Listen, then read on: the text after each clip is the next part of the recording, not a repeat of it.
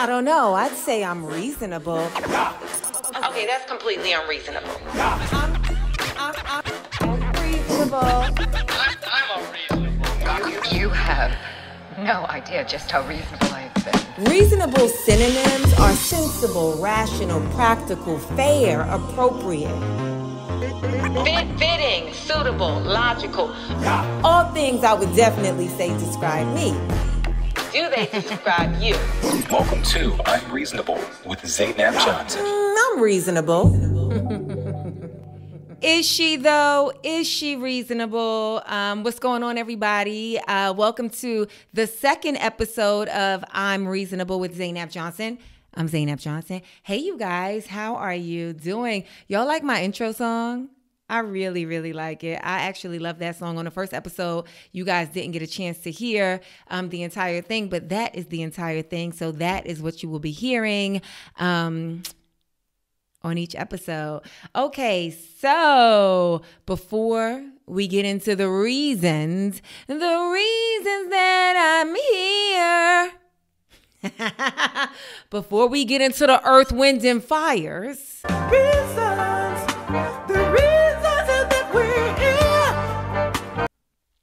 let me just make some announcements. I am coming to a city near you, possibly. This weekend, I will be in Tempe, Arizona at the Tempe Improv. That is this Thursday, February 29th through Saturday, March 2nd at Tempe Improv. Then the following weekend, I will be in Tacoma, Washington. Tacoma, Washington at Super Funny Comedy Club. That is Friday, March 8th through Sunday, March 10th. And then I'll be in Vegas. I'll be in Vegas on March 22nd and March 23rd at Jimmy Kimmel's Comedy Club. It's called Kimmel's Comedy Club. All the the links are in the details of this podcast. So you can just click there, or you can go to my website, which is also linked in the details of this podcast. So if I'm in a city near you or any surrounding cities, make sure you guys come see me, okay? Make sure you guys come see me. And while we are doing housework, I don't know if that's what I'm going to call it, but go ahead and subscribe. Go ahead and subscribe to my channel so that you, know when I'm posting some new stand-up, so that you know when I'm posting everything, because anything that I do via the YouTubes will be on this channel. So go ahead and subscribe. I'm Reasonable will be coming out every single Wednesday. Every single Wednesday. And so make sure that you subscribe so that you never miss an episode. And is there anything else? Oh, thank you everybody that came to my shows in Dallas this past weekend. I was at the Dallas Comedy Club this past weekend, and I did 4 shows. I did 2 shows on Friday, 2 shows on Saturday. We sold 3 of them out, and the 4th one was close to being sold out. Next time we're going to sell all 4 of them out. We're going to sell them out so hard, we're going to have to add shows, right? Yeah, so thank y'all. Thank y'all so much for coming. Okay, all right. Now it's time for What's Up With Me. What's Up With Z. Now, y'all know this is the part of the show where I'm just going to tell y'all a little bit about my life and ask you guys. I'm going to come to you humbly and ask your opinion if the choice that I made in the situation that I am talking about, if I'm being reasonable or not. And so in the comments, when you let me know, when you weigh in on it, like, oh, Z, you were reasonable or you were unreasonable, I want you guys to hashtag. You know how sometimes your body just gives up on you? Like my mouth just decided in that moment, I'm not going to say words. I know she's trying to say words, but I'm done. My mouth quit and didn't even give me the 2 weeks. No, my mouth, you know how you could quit a job eloquently, like you could give your 2 weeks. You could write a formal letter and be like, due to this reason, I will no longer be able to offer my services to this position anymore. And you fulfill your last 2 weeks, honorably. Or you can storm in, something crazy could happen, and you like, you know what?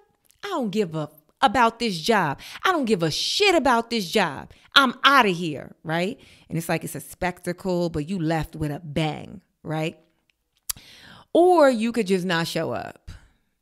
You could be like, yeah, I'm not doing that job no more, and I'm not going to tell them I don't care. I won't be there. They'll find out when they don't see me. That's when they'll find out when they looking for the file. when they looking for me, they'll realize, oh, she's not here. That's what my mouth just did. My mouth was like, deuces. What was I saying? What was I saying? I have no idea what I was saying. I was saying that we're going to sell it out so hard next time we're going to have to add shows. Okay, that's the goal. For me to be selling out so hard that we got to add shows. So many of y'all want to see me in every single city that we got to add shows. So that's what we're working towards. Okay, remember I said it. This is the second episode of this show. Remember I said it. Okay. Okay, so this week so there's a lot happening actually this week. Last night I was on After Midnight on CBS, hosted by Taylor Tomlinson. It was me, Brendan Hunt, Mark Maron, and we had a good time. So if you did not see me on After Midnight, you can still watch it. Feel free to go to your CBS app or Hulu or wherever you watch TV and the internet, like, go find me. I was on a show. It was a good time. I was featured in Rolling Stone in a new issue of Rolling Stone with a few other wonderful comedians, humorous talent, I'll say.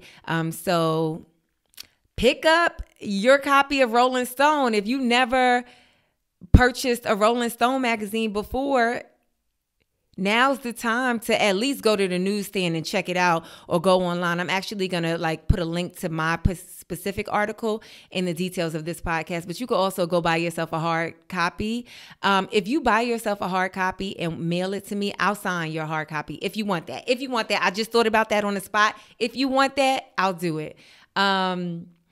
And I believe that, so I did this wonderful show called In Love and Struggle at the Media Theater in New York City with a bunch of amazing women artists. It was narrated by Cree Summers. I think she's best known for her role as Freddie on A Different World. But I mean, everybody knows she's like a giant in the voiceover world, but just a wonderful sister, Amanda Seal, just a wonderful people. And so we did this show and it was recorded for Audible. It's called In Love and Struggle. And this year's topic was a reimagining of the future, or an altiverse imagined, an altiverse, the future imagined by Black women. And so I believe that is coming out this week. And so if it is, that link will be in the details of this podcast as well. All right. So my show's in Dallas this weekend. One of the shows, every single show, and I say this humbly, I say this gratefully, I say this with no ego at all, but I don't think I've done a show on the road where someone, guy or girl, hasn't come out and been like, I want to date you. I like you. I think you're funny and I want to date you. And yeah, I'm here to enjoy the show, but I'm really here to get to know you, which can be kind of awkward in the room. I'll be very honest, depending on how they approach it. Right. But in one of my Dallas shows, it was 4 people. I could not get through the show. It was 4 people.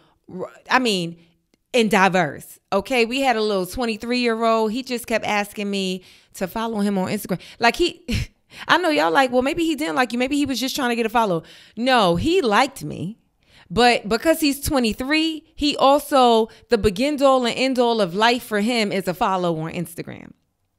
Then I had a girl and a guy. They came together. They weren't in a relationship. They were platonic, but they both came together I don't know which one of us is going to bag her, but we both going to try. So it's a girl and a guy, and I think that they were more closer to my age because they said that they was the guy at least said that he was in his 30s. And the last guy, I was calling him 41. We was calling him 41, and low key, 41. If 41 could have probably got a little bit more conversation out of me. if the circumstances were right, 41 might have been able to get a little bit of conversation out of me. But we had a fun time with it. You know, all of my Muslim brothers and sisters that was in the crowd was like, ask them if they'll convert. Ask them if they're, you know, all the women in the crowd was like, ask them what they do for a living, how much money they make. All the Muslims were like, no, ask him, or they ain't even say her. They not playing like that. They said, ask him if he's willing to convert. And I went all around the room, and 41 was like, you know what? I'll convert. Now, whether he was telling the truth or just saying what he needed to say in the moment, he had us on his side. Anyway, I only say all of that to say that while people do come to my show and seriously have a romantic interest in me, I am never interested in dating a fan. And it's not even, you can be attractive, you can be smart, you can be accomplished, you can be all of those things. And the mere fact that you are a fan kind of, I don't know. I know. So even me saying it, I'm like, dang, they could be perfect. They could have a great personality, be fine, be successful, all of that. And just because they at your show, liking what you do, supporting what you do, you ain't going to date them. Already, I'm like, that sounds very unreasonable, ZAINAB. Watch what you say. But the thing about it is, when I'm on the road, like, a lot of times I'm by myself, so that doesn't make me comfortable, like exploring a city or going somewhere with a stranger, somebody who's very familiar with the city, with people in that city. But then I'm the one that's kind of like, you know what I'm saying? I'm the fish out of water. Like, just as a woman, you know what I'm saying? It doesn't ever feel that safe to me, you know? I think it's very hard for you to like talk to me. Like, I remember I was doing a show in Nashville, right?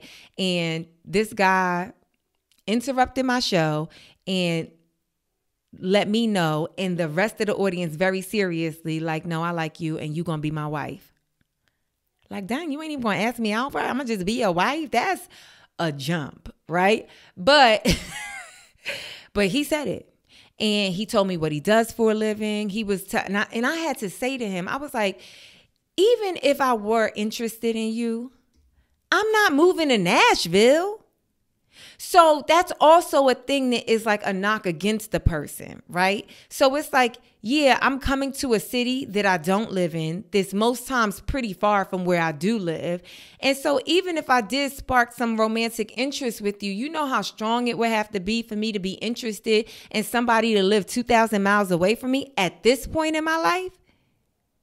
So, you know, also sometimes people don't know that I'm going to be outside after the show. They don't know that I'm going to be at the door, like thanking everybody for coming, taking pictures, all of that stuff for free. I do not charge. At this point, I do not charge. Because me talking to y'all and thanking y'all and taking pictures and hugging, that is me reciprocating the support. You get what I'm saying? Y'all showing up for me. I'm like, I gotta look you in your face and say thank you. You get me? You riding with, like, you know? But they don't know I'm going to do that after the show.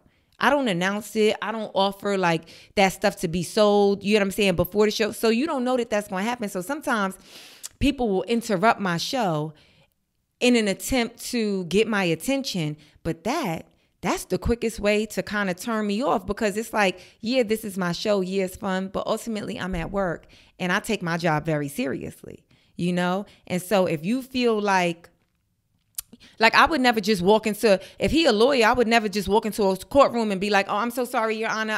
I know y'all got a case going on right now, but I really like this man and I really need him to know. So could you no, don't object. Please don't object. I'm a woman in pursuit of love. Do you get what I'm saying? So I think that it's a really fine line. It's a really, there's a nuance to, beyond you having to show up and come CORRECT, correct? Why did I spell that? That is not a curse word. Beyond you having to show up really as a viable person to date me, which I believe is out there, you know?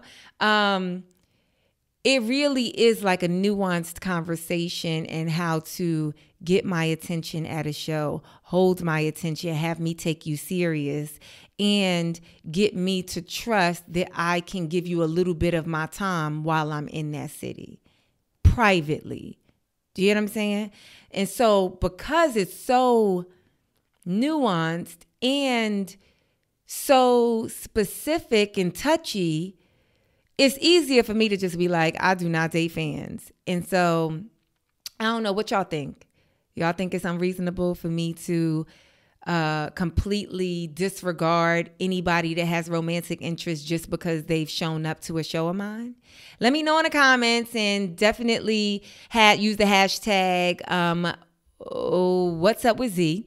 And let me know if I'm being unreasonable or reasonable. Let me know if you agree or disagree. And tell me, like, give me a suggestion. Like, give the guy a suggestion or parameters that suggest me being safe with you trying to pick me up at one of my shows. Okay.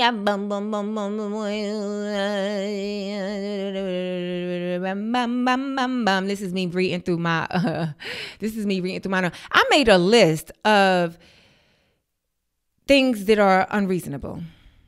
I made a list of things. Quick. We're going to be doing this every week. Like topics that's small, but okay, so the main topic on our agenda today is Wendy Williams' documentary. We'll get to that. So just so y'all know, Wendy Williams' documentary, that's the main story. But we got every week I'm gonna give y'all a list of unreasonable things. Okay. I don't know. Maybe it'll be reasonable, but we're gonna go through a quick list. Okay, first, Donald Trump. Former president of the United States of America, Donald Trump, host of, I was about to say, Who Wants to Be a Millionaire? Him. What was the name of the show? You Fired? People at Work? I never watched the show. I don't know. But anyway, former president, currently being indicted, former president Donald Trump said that, quote, the black community embraced him because he's indicted, to which a good amount of black people had a problem with that. A good amount of the black community had a problem with that. And here's why, right? So basically, Donald Trump is saying that him having a mugshot sort of makes the black community feel like he's an ally because we go through the same thing. And so we see that as like, oh, he's one of us. He's going through the same thing that we're going through. The most it is a wildly unreasonable statement, but I do. Okay. Let me back up. I think most things he says is unreasonable, but I think that a lot of people were like, what? That's so crazy. And it's because he spoke in generalities, right? And we hate that because when you speak in like generalities, it feels like, oh, it's all of us, right? And you over here just being black, and then they mention black community and you doing the math and you like, well, I'm black and I believe I'm a part of the community. So now what happened? I like Donald Trump because he got a mugshot. Well, damn, I don't feel that way. So am I not black? Am I not a part of the community? Or is he just out his rabbit ass mind? But here's the thing. It is unreasonable to believe that something isn't true just because you disagree with it. So I'll say that again. It is unreasonable to believe that something is not true just because you disagree with it. And by that, I mean, there are a lot of people. Now, I don't know. I'm not going to tell you 1,000 people. I'm not going to tell you a certain percentage of the Black American population, but there are a good amount of people, a good amount of people contributing to the public conversation that do feel like he is cool, like he is one of them, because they feel like he has more similarities than they have with his opposing candidate. And as much as that sucks, It's true. Now, is it the entire Black community? It's never the entire Black community. It ain't never the entire Black community. So it's already unreasonable to say the Black community, because it's just too many people that ain't with what you're saying. It's more people than ain't with what you're saying. That's really the truth. But whenever we make generalities, it's just unreasonable. Do y'all like how I just, because I think, when I be talking, sometimes I get real. You even see it when I'm on stage sometimes. Even my friends in conversations, I just be loud and making a point, and then I trail off. When my mind realizes I'm tired of what I was talking about, it just decides to quit on me, like the job. This video is so funny. This is a video of Big Daddy Kane on stage. Big Daddy Kane is a rapper from the 80s, I believe. Ugh. Big Daddy Kane is one of the original rappers. And he was performing at a show. And they had a ASL, a translator, doing signing on stage, signing all his lyrics on stage for the hearing impaired people. I'm not sure what you should say, hearing impaired or deaf, for all the people in the crowd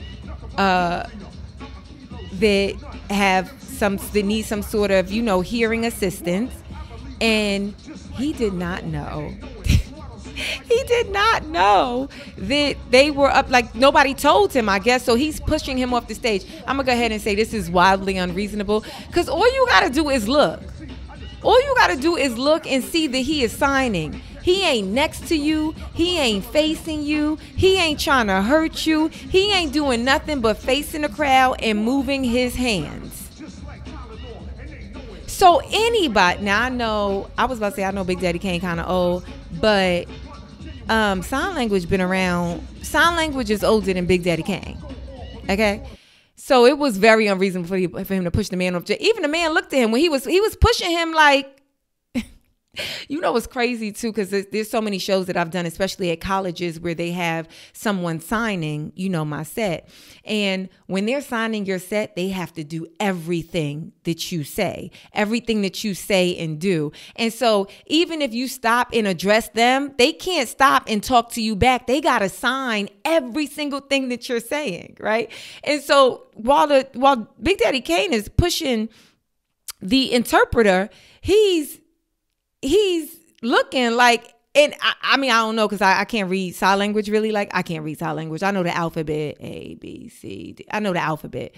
But he was looking like, and I just wonder if he signed any, well, I guess Big Daddy Kane ain't say nothing different. So it was unreasonable. Read the room. Like, literally, read the room, Big Daddy. Yo, skin bleaching. Why is this a thing?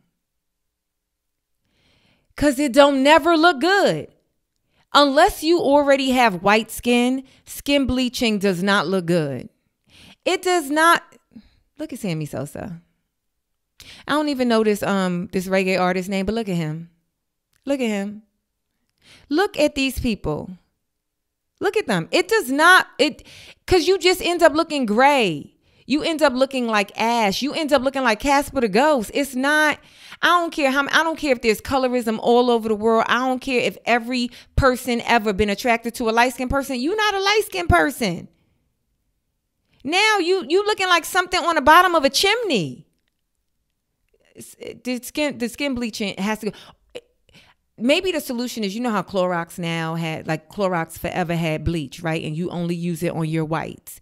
And then in the past couple of years, Clorox came out with a special kind of bleach that you get to use on like your colored clothes, right? Your colors.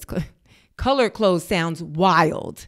Your colors, right? Your clothing that are multiple colors.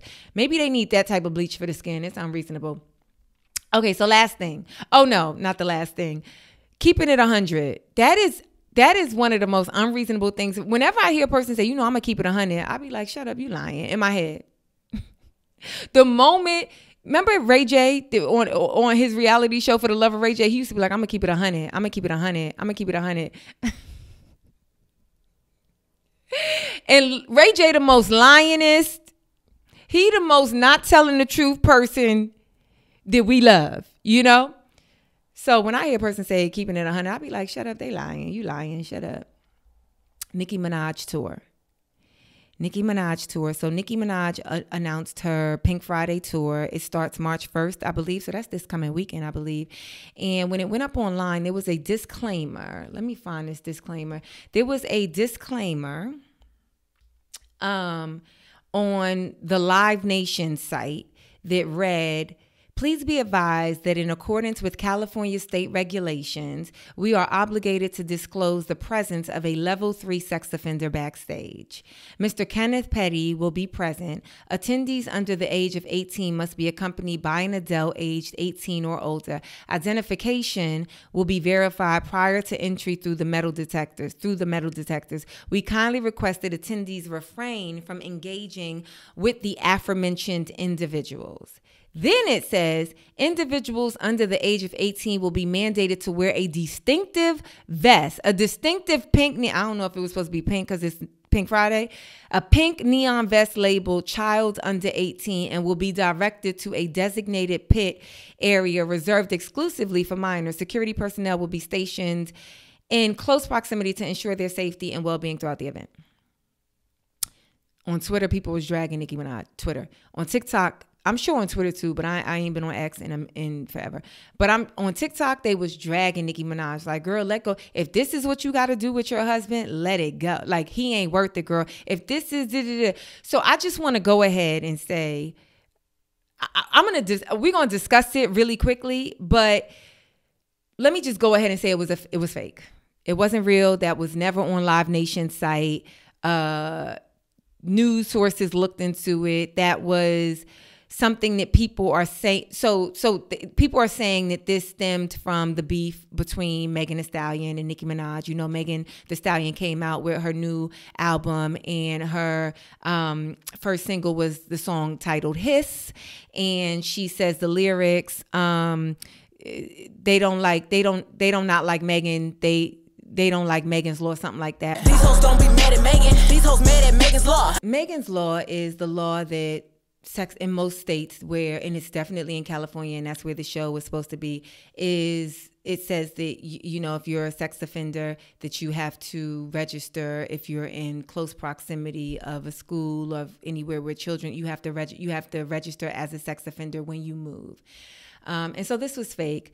But it did bring me to the question of, like, if it was real, what's the big deal? Because, I mean, it is something that we know about her husband, and it is something that we know about her, but that's not two things. That doesn't, of all the things to make me not like Nicki Minaj's music, her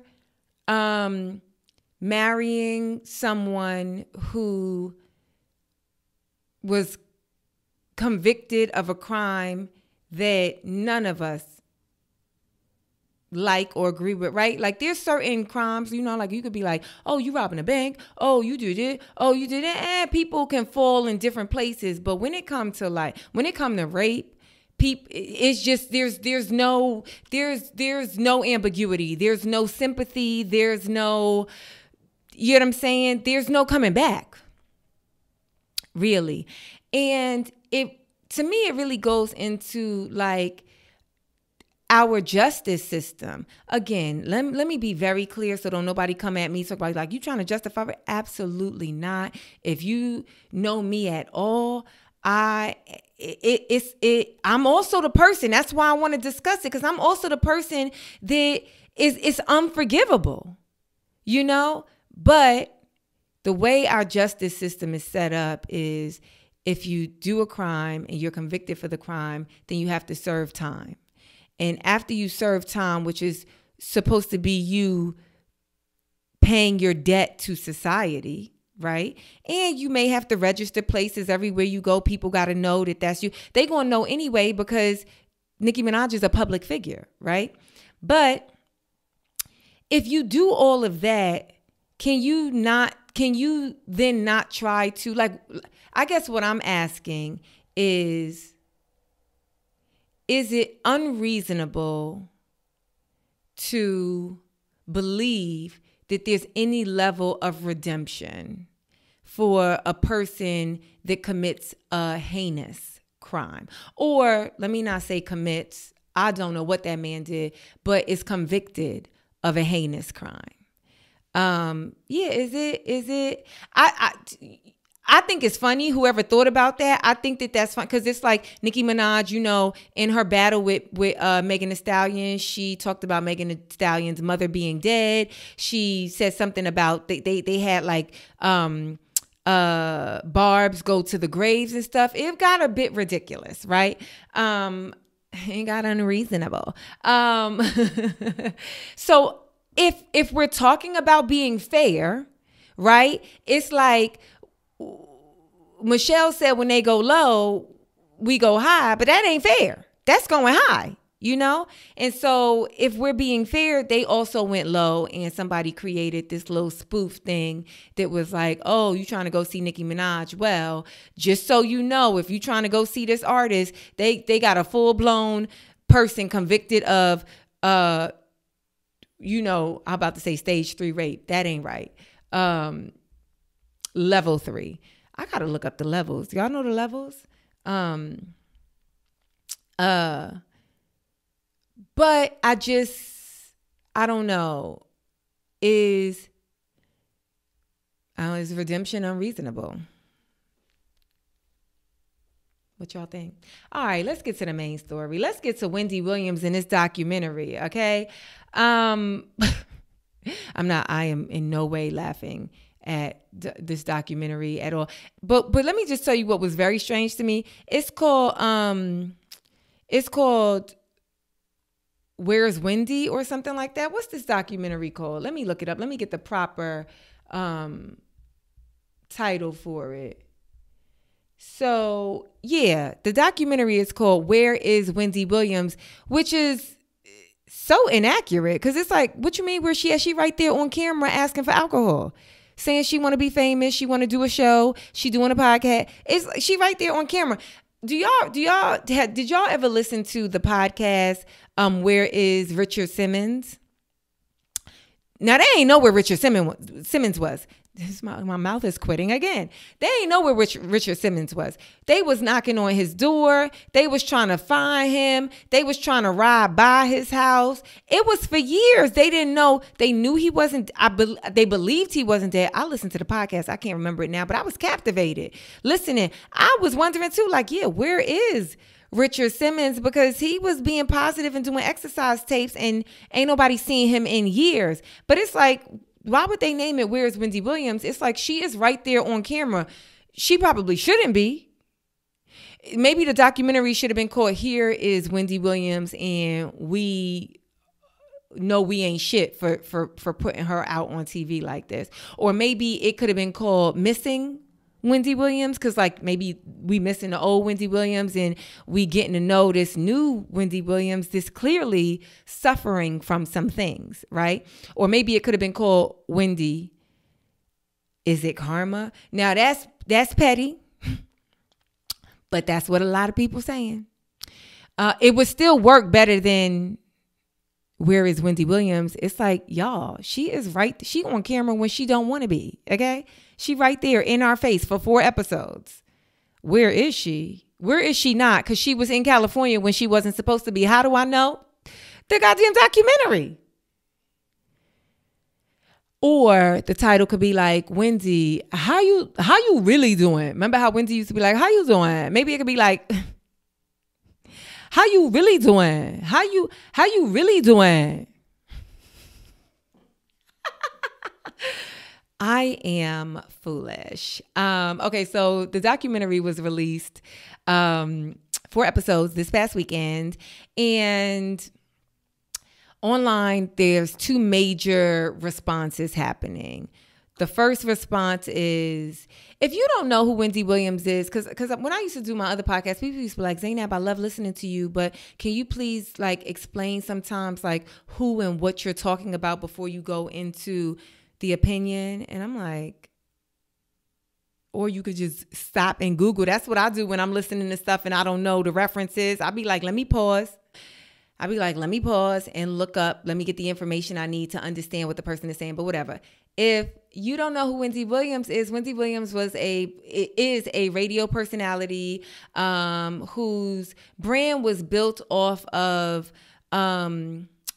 keeping it 100. No, was built off of like gossip. Built off of kind of like the more negative side of celebrity gossip, celebrity hot topics. It was more so showing the things that maybe people did not want to celebrate. Even how you doing was her, claiming that there was a rapper that was closeted.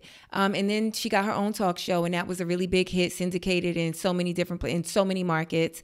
And now we're seeing, the decline of the possible decline. It doesn't have to be the inevitable decline or the permanent decline, but definitely right now the decline of a very, very popular and steadfast media personality who really built her career in New York City, from New Jersey, but really built her career in New York City. So there was 4 episodes, and apparently the documentary started. So me even mentioning this, I ain't really going to talk about the documentary like that. Like, yeah, there's certain things that are clear, like they discuss in the documentary that they don't really discuss it. Actually, everybody, it was quite unreasonable, actually, because it's like clear these are symptoms of dementia. It's like clear it's clear she know where she at in a moment, and in the next moment she don't got no idea where she at. She know what she talking about in 1 second, and the next second she don't know what she talking about.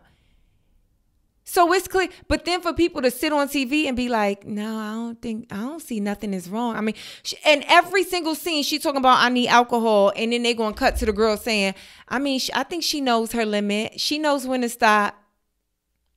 So now y'all playing, right?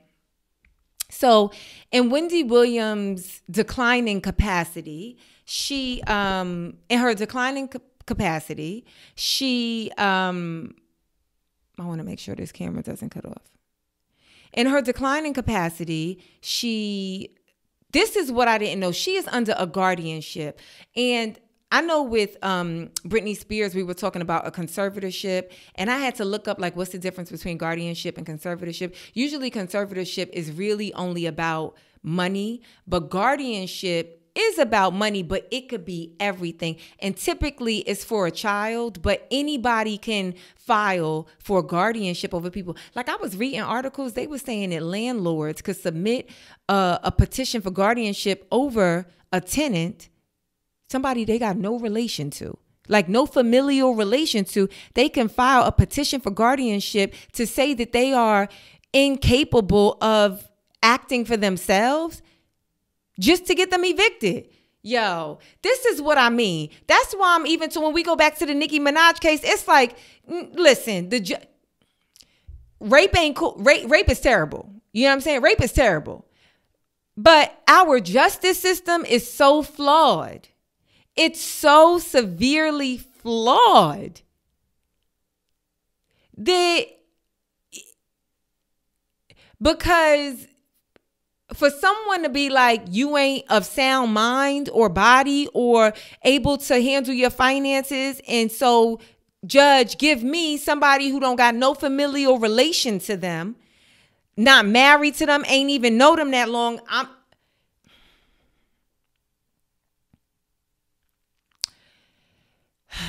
Wendy Williams is under a guardianship, which is crazy because you know what I didn't know? Wells Fargo, her bank, filed a guardianship like nobody in her family, nobody on her TV show, nobody in her professional staff, Wells Fargo. Because the son supposedly spent like $100,000 really quick. But listen, in a documentary, Wendy be saying everything she do for Kevin, her son. Everything she do, all the money, she's like, she want him to have it all. She want to make a whole bunch of money just so he is very important. He's her son. He's her only son. And so he spent a bunch of money at one time, and Wells Fargo went to the court and was like, nope, she's not of right mind or whatever. And that's the most unreasonable thing I ever heard in my life. And then maybe like episode 4, the sister, Wendy Williams' sister, comes on and is like, listen, I did everything I could do to try and be the guardian, but they wouldn't even let me, her sister, be the guardian. They assigned it to somebody else. So it's somebody else who don't know Wendy at all. Ain't been in Wendy's life, ain't there showing up, saying what she can do, what she can't do with him. And ain't nobody, and she don't have access, and don't nobody in her family have access to use the money how they see fit for her. I'm gonna be honest with y'all, that's the most unreasonable thing I think I ever heard in my life. But here's the thing, right? Because here on I'm Reasonable with ZAINAB Johnson, we ain't about just talking about the problem without a proposed solution. First thing I did was Google, what can you do about it? What can you do to prevent this? Obviously, don't none of us know that if dementia is waiting for us at some point in our journey, right? Because we done all had that where you walking down the street and you think, or you driving your car and you think you going to work, and then boom, a car accident, something happened that changed the course of your whole day. That's how dementia be, waiting for people. Like, oh, she thinks she about to retire from her show and do a award-winning podcast and have millions of listeners. She thinks she about to be the Club Shay Shay before there was a Club Shay Shay. She think that's about to happen. Well, my name is Dementia, and when she get to my street, I'm gonna hit her hard. Sorry for the bully dementia act out. It also doesn't help when you have a condition like that. It doesn't help if you have substance abuse. The worst thing for any ailment, the worst thing for dementia, cancer, anything that's attacking your body, that's attacking your mind, is to the worst thing is to poison it. The worst thing is to poison it. How can your body fight?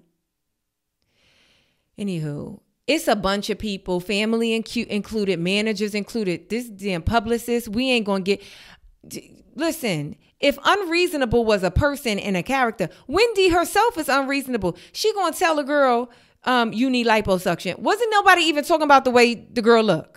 Just gonna come out and say you need and she did not need liposuction. She might need to change her diet, and she might need to go to a gym if she wants to, but she didn't need liposuction. And for you to just say that out of nowhere, a lot of people feel like the Wendy Williams documentary is sad. A lot of people feel like she deserves it. A lot of people are like, your whole career was built on the downfall or the negativity in other people's lives, and now look at all of the negativity in your life. Feel how you want to feel. I actually, I'm gonna be very honest with you, I think it's reasonable to feel both of those things. I really do. When I watched it, I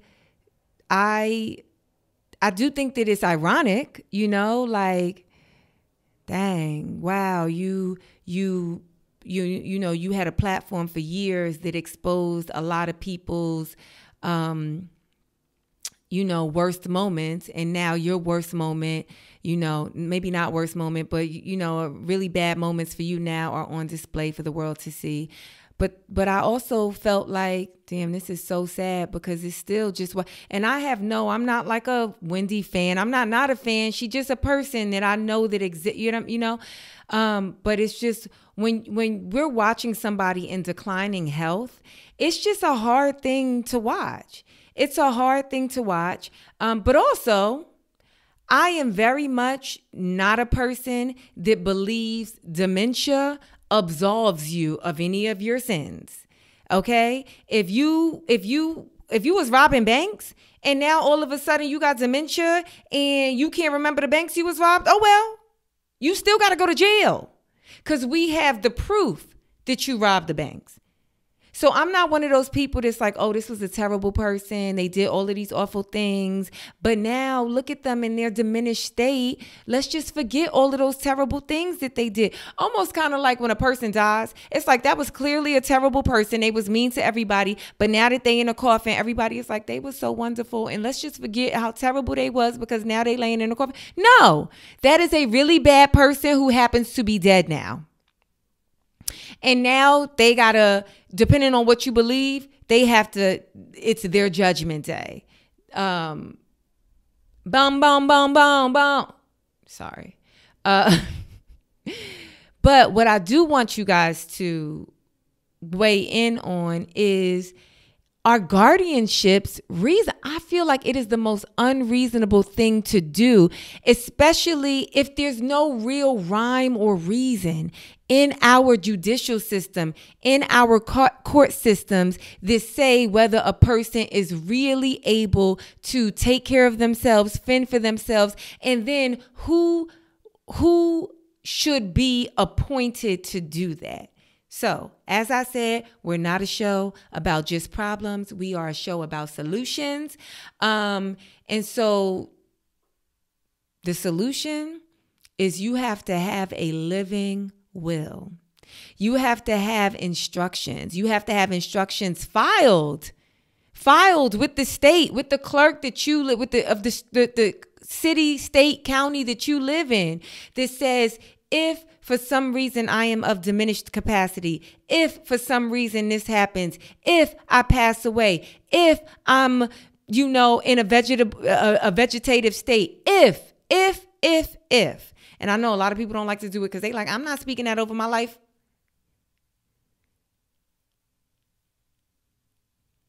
If.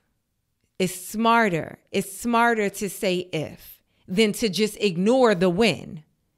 It's smarter to say if this happens than ignore when it do happen. Now you ain't got nothing in place. And now we got a lady, the one person that's responsible besides Wendy for all of this, the guardianship person, the guardian. The guardian ain't never nowhere on camera. We don't know who she is. I know they recently printed her names because we have some good journalists out there that was like, no, you ain't about to remain anonymous. But it's like she the only one on camera that don't got an answer for nothing. We just looking at the publicist looking dumb and unqualified. Tell me what y'all think. Do y'all think guardianships are unreasonable or reasonable? And let me know if you guys have living wills in place. If you guys have instructions on what you would like done if the unfortunate thing happens where you can't make decisions for yourself. Okay, lastly, y'all know this is the part of the show where y'all write into me and ask me if you're being unreasonable or not. This is called the Ask Z part. So when you chime into this in the comments and you let me know if the person is being reasonable, unreasonable, etc., hashtag it with Ask Z so that we know what you're talking about. Okay, let me find it. Let me find what somebody wrote in. There's one that I'm going to do, but I got to do. Somebody wrote in such a long scenario. I got to make it a whole show. I just got to make it a whole show. Maybe we'll do that next week, or maybe we'll do it when the news cycle is real thin. But here's a question, because it was so long. I'm like, oh no, this is going to take an hour all by itself. Okay, question. And we're going to call this person Emily, okay? No, we're not going to call this person Emily. We're going to call this person Eli. We're going to call this person Eli. Eli says, is it reasonable that if you meet somebody once in person, you have a short conversation and you exchange Instagrams, if I don't think, meaning if Eli doesn't think he'll meet up with them in person, he's going to unfollow them on Instagram. So they meet in person real quick. They exchange Instagrams. They talk for a little while. But if he don't see no foreseeable meetup in the future, then eventually he's going to unfollow them on Instagram. Now, he gives us context. He went to a networking event. He's a guy, and he met a woman there. After a couple of months, he realized that it was unlikely for them to ever meet up platonically. So he's saying, I don't even expect nothing romantic. Just platonically, I don't think we ever going to interact in person again. And so I'm going to unfollow them. He says, what's the point of following them on social media for years if they will only exist on my phone? So he says, is that reasonable? Or is it bad etiquette? P.S. He always unfollows if he feels like it, but people are saying that he's burning bridges. Okay, I'm going to be honest with you. Okay. You could follow. That's the thing about social media, right? It's ours. Our pages are within the guidelines of Instagram, TikTok, Facebook, YouTube, X. You know what I'm saying? Within their user guidelines, we got the right to do whatever we want with our page. So we could follow people, we could unfollow people, we could comment, we could not comment, we could respond, we could not respond. Somebody was talking to me and then I sent them a thumbs up, but I didn't. I went back and forth with them a couple of times via DM, right? I sent them a thumbs up at some point in the conversation, and I didn't use a brown thumbs up. I used a yellow thumbs up, and they sent me a response like, "Oh, I thought I was really talking to ZAINAB." All right, well, they just went into this whole assumption, which made me now I can't even respond or talk to you no more, because your response lets me know you are wildly unreasonable. Your logic, the way you just spun that out of control, too unreasonable for me, right? So, okay, so you could follow anybody anytime you want. It could be your mama, it could be your brother, it could be your coworker, it could be a stranger, it could be somebody whose page you came across, you liked a joke, and then they posted a joke you didn't like, and now you want to unfollow. You got the right to do all of that, right? But when you say, because what's the point of following them on social media for years if they only exist on your phone? That's the point. The point in following them is that you like their content. So nothing in what you wrote made us feel like or made me feel like you didn't like their content. But your only criteria for following somebody on social media, remember the point of social media was to be able to reach and extend to a network that you weren't sitting in front of every day. Right? So it's like, oh, I want to make some friends, but I'm not in Africa, but I know there's people that I could be cool with in Africa. And so I'm going to join this social network so that I can connect with people all over the place, although I may not be able to connect with them tangibly in person. But you saying your criteria for following somebody on social media is you got to know that at some point you're going to be able to interface with them in person. And while I'm going to just go ahead and be honest with you. I think that's crazy unreasonable. Especially platonically. It's like, what if I'm putting up quality content? You like, you know what? Ooh, that's a good quote. Do unto others as you would do unto you. That's a real good quote. But I ain't never going to see you in person to do unto nothing. So let me unfollow you. That was a funny joke. But let me unfollow you because I ain't never going to see these jokes in real life. Eli, that's unreasonable. That's unreasonable unless you're not being honest. Unless you are a guy who met a woman and you exchange Instagrams, because sometimes it's easier to ask somebody for their Instagram than their phone number. Because people are more willing to give up their Instagram than their phone number. And then you interacted with her a couple of times on Instagram and realized like, oh, okay, she ain't really checking for you like that. Or maybe you got to put in a lot more work than maybe you wanted to. And you decided, you know what? I'm going to unfollow this person. And listen, if that's the case, that's totally fine. It's totally fine to be interested in somebody and then realize like, all right, they ain't really got that same amount of interest in me, so I'm going to unfollow them. That's completely reasonable. But if you claim that it's just because you ain't going to see the person platonically ever really in life, so why would you look at them through your phone? The same reason why we watch movies. Most people in their life ain't never going to see Denzel Washington. They never going to be able to shake Denzel Washington's hand, but they still go and watch Equalizer 32. Y'all comment hashtag AskZ and let me know what y'all think. Was Eli being unreasonable or not?